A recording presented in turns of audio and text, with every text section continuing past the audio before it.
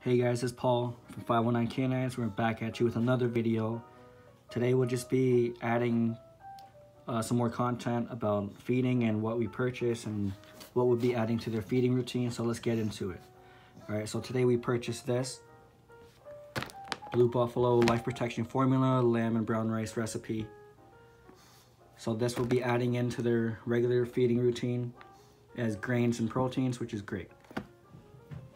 So yeah. And we purchased some new treats as well. We'll start with this. It's the Blue Buffalo Health Bars, baked with banana and yogurt. Ingredients are as follows. It says oatmeal, barley, oat flour, banana, yogurt, flaxseed, canned molasses, carrots, canola oil, and all before salt. Anything before salt is less than 1%. Anything after salt is less than 1%.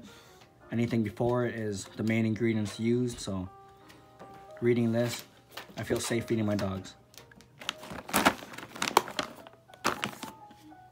And then we also feed them this.